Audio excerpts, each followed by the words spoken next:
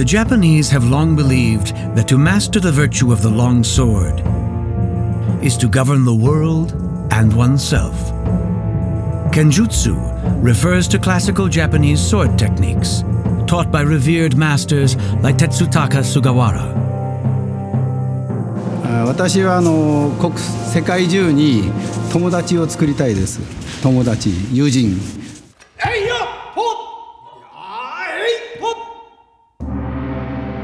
Practitioners of Kenjutsu use wooden swords in ritualized patterns of movement called Kata.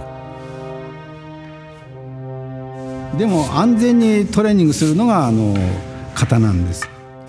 It takes more than 10 years to master the techniques. やはり体を鍛えて、それで精神力を養っていきます。